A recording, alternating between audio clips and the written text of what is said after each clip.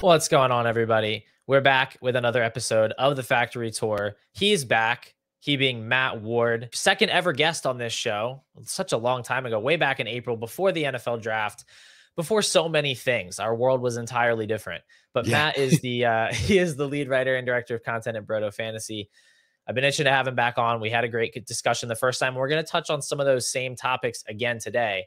Before we do, Matt, how are you feeling tonight? Good, man. I'm really excited. I've been following along like basically every week, every episode, watching your lives and everything. So I'm excited to be back on. This has become one of my favorite little guilty pleasure shows for sure, because I don't have much time to dive into the podcast world as far as consumption of content. So this has been one of the ones that I've been excited to keep up with for sure. Well, that means a whole lot to me. I really, I respect your work in the space, and so it means a lot if you're listening. And now you're here, so you get to listen to yourself in a couple of days. I'm excited. I might not listen back to this one because I'm a little nervous, but I'm really excited to be here. Oh, please, no need to be nervous. We're gonna jump into some news. We have some news that's not just beat report hype. We have some concrete money being thrown around. Finally, some of these running back shoes have dropped. We have Ezekiel Elliott and Dalvin Cook both being signed to spots they were rumored to sign in. It actually did pan out. So we have Ezekiel Elliott signing with the Patriots and Dalvin Cook signing with the Jets, both going to the AFC East. And I have my thoughts on how these backfields are going to play out. But honestly, I'd love to just kick it to you first. Let's start with the Patriots, because I think that situation's maybe a little bit less interesting, at least to me. So how do you see things shaking out now that Ezekiel Elliott is a New England Patriot? Well, I think it was kind of rumored, and part of the reason that he was going to go there is that, like, the Patriots obviously needed more of a goal line back and a guy in between the tackles for short yardage situations. Ramondre Stevenson being one of the more efficient backs everywhere else in the field, but seemingly falling apart inside of the five. And Zeke, even in his old age, obviously still putting up 12 touchdowns, all or 10 of which come inside the 5-yard line. So Zeke certainly is going to bolster that. You could see him doing some Jamal Williams-esque vulturing of Ramondre Stevenson's touchdown ceiling. But I don't think this moves the needle for Ramondre as much as it does for the other running back that we will inevitably talk about in the AFC East here. Yeah.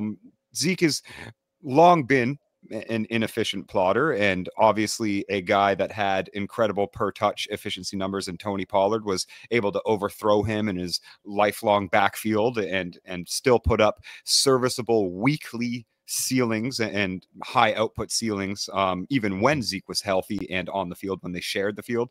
So I do feel it's kind of, you're still going to see maybe like a 65-35 split, and that 35 in Zeke's favor is going to be a lot of useless low value touches.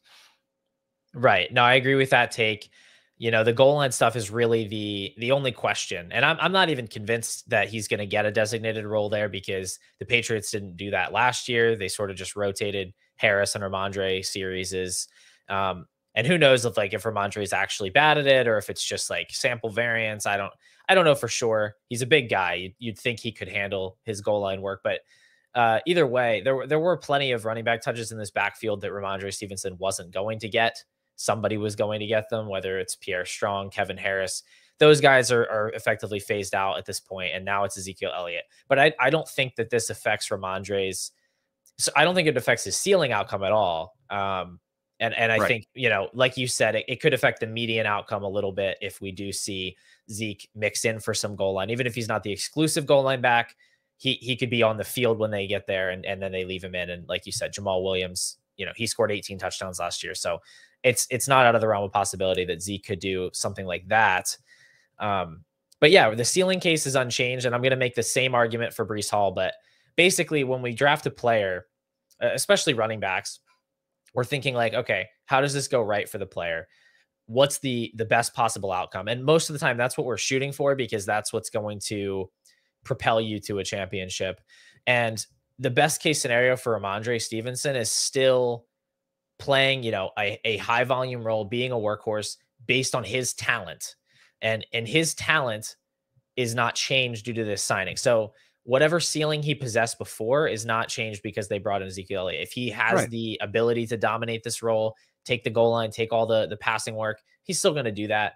And so maybe you move him down a couple of spots in whatever redraft rankings you might have, But this has very little impact on his dynasty ranking for me. Yeah, yeah, I agree in that sense, especially from a long-term outcome. Like Ramondre was, like I've got the numbers right here, but Ramondre was a little inefficient when it came to like those goal line carries. Again, just a 9.3% conversion percentage, whereas Zeke had a 30.7% conversion percentage. And obviously, I don't think Bill Belichick would ever admit that he's in a rebuild at any year. So it's more so just like a real life football move. And I don't think that, Zeke didn't negatively affect Tony Pollard. And I think Ramondre Stevenson is a very similar style player, especially when it comes to explosive run percentage and, big playability. So, yeah, that makes sense. I mean, that is a big difference in terms of the conversion percentage. And so I think there's some validity to that idea. I don't see how the Pats could be in a rebuilding window. I mean, they have Devontae Parker, Juju Smith-Schuster,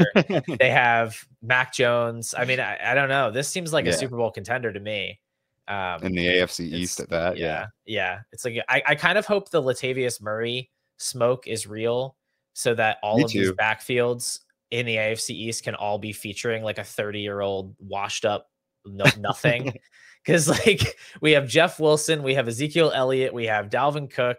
I just think it would be fun to have Latavius Murray, also Raheem Mostert. It might be a little disrespectful to put Dalvin Cook into that group, and maybe we can talk about him now. I don't think he's as washed up as Zeke. Like he hasn't been quite as bad over the past 2 years. There's some idea that he was limited by a shoulder injury, but definitely has been more inefficient over the past 2 seasons. Has not been even an above average rusher, despite the box scores, despite the counting stats. So he goes and signs in New York. Breece Hall obviously coming off the ACL, but similar to the Patriots, there was really nothing behind him, right? They had Michael Carter, who's proved to be a pretty uninspiring backup. They had Zonovan Knight, who had like 1 or 2 interesting games and then fell off an efficiency cliff. And then they drafted Izzy Abanikanda in the 5th round, who is like super raw prospect. I think he's 20 years old. So they really had nothing behind Breece Hall. They're all in with Aaron Rodgers for this year. I think this move makes sense in that sense where, Hall is not guaranteed to be himself or to be fully healthy this year. So it makes sense to get some insurance with Dalvin Cook. Do you think there's more to that? How do you see this backfield shaping up, specifically early in the year, as Hall is maybe getting eased back in? Yeah, obviously there's a little bit of a higher value assumption when it comes to Breece Hall over Ramondre Stevenson, but this is essentially what I meant with it moves the needle a little bit more. Breece Hall was officially removed from the physically unable to perform list today. He's going to be involved in some preseason and obviously for the rest of training camp, which is great. That's good news. Like you could see him play and suit up as early as week 1, but I also think that's a very obvious signing that's saying he's not going to get the workload that's leading to Breece Hall being the RB2 dynasty and the 5th or 6th running back taken off the board in redraft leagues. That volume is probably going to come much later in the season than we all want. And again, Dalvin Cook, as far as like being as washed as Zeke, no, but you nailed it, and I won't beat a dead horse. And it also comes with Aaron Rodgers renegotiating his contract, but doing it quite late in the offseason where there weren't very many viable offensive free agents available. So this is really just a good faith signing from the Jets to Aaron Rodgers. It's a 1-year contract with basically most of the salary cap space that Aaron Rodgers decided to reallocate being allocated to Dalvin Cook. So it's a signing that makes sense for that team. Again, there's not much depth there, and it certainly, in my opinion, was the best available veteran as far as all of these veteran free agents that were looking for homes: Zeke, Kareem Hunt, Fournette, and rounding out with Cook. It's also a position where he's probably going to see, 200, 220 touches this season, but I don't think it necessarily should remove or move people off the fact that Breece Hall is still a top 3 dynasty running back, and he's going to come back at some point in this season and perform and remind you all why. Yeah, absolutely. Totally agree with that. I think you made a really great point about the late signing, because the money does kind of impact the way people look at this, right? Because he didn't sign for pennies on the dollar. He did get a pretty sizable chunk of change, but as you pointed out, there's no one else to sign. Like this is a 1-year deal. The cap hit is only for this year. Their money isn't put aside for anything else. So it doesn't really matter the same way it would if they had signed him to that kind of money in March. And that is something we need to remember. But yeah, like I said with Ramondre, I don't think this impacts the ceiling for Hall. If he is that guy, if he's the guy he looked like early last season before he tore his ACL, especially by late in the season, he absolutely can monopolize this backfield, get the high value touches. There are already beat reporters, or at least one I saw, saying this is Hall's backfield. As soon as he's fully As it healthy, should he's be. the bell cow. We just don't know exactly when that will be, but it's been all good signs so far. So certainly there is a possibility of re-injury with ACLs, or even like a slow start. We saw with J.K. Dobbins last year, but that's not a guarantee. And in the scenario where you're drafting Breece Hall, you're already banking on the ceiling outcome. Like if you draft Breece Hall in the third round and he is limited by his ACL, gets re-injured, whatever, you're done whether or not Dalvin Cook is on the Jets or not. Like it doesn't change the thesis of the pick. So for me, this is another situation where it impacts the median outcome for this year, but it doesn't impact what I think is the ultimate upside, and it doesn't move him for me in Dynasty. I still have him as my RB2. Really, the only guy I'd consider alongside him is Jahmyr Gibbs, who hasn't yet proven to be as good as Breece Hall, and also has a running mate in David Montgomery, who's pretty similar to Dalvin Cook. So, yeah, for me, this isn't a huge deal. It seemed like kind of an inevitability, and that's where I'm at with Hall. Now, looking at the two backs that were signed specifically in Dynasty, do you have any interest in picking up either of these guys?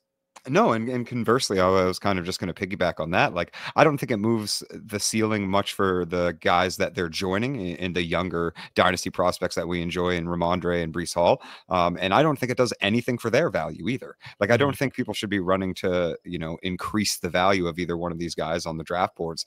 Like, still in that RB 40 to 50 range is fine by me, sort of thing, for a guy like Zeke. Obviously, Dalvin Cook a little bit higher, but I really think that both of those guys, for one, are in that range of players that their production value does not matter whatsoever when it comes to reaccruing value on the trade market. Like, they could Mhm. put up 18 points per game and you're not going to get more than a second. Yeah. So, right. So, with both of those guys, and again, I'll kind of retrocede a little bit. It's like, if we assumed that Breece Hall is good enough to be Breece Hall and that Ramondre Stevenson is good enough to be Ramondre, then these two like pillars of dying running backs are Mm. not going to get in the way. And it's also kind of goes to like the whole money standpoint of, like, the Vikings felt it more pertinent to start Alexander Madison and cut Dalvin Cook with a dead cap hit than to keep him on the team. So, like, do you think Madison's more talented than Breece Hall? I do not. I Yeah, don't that's think kind of my that's thing. It shouldn't a move the needle yeah. much at all. It just for that early start of season production for Breece Hall, and I think even less for Ramondre. Yeah, totally agree there. I think these guys are going to get chased up the board in Dynasty and redraft much higher than I'm willing to pay the price. Yeah, I had a little bit of Cook in best ball. Um, I don't think I'll be getting any more because I expect he's going to jump a lot more than I'd like to see. The market seems to react to just any kinds of situational certainty with positive feedback. If he could get signed anywhere and he would go up in yeah, ADP. So I'm exactly. kind of done drafting him.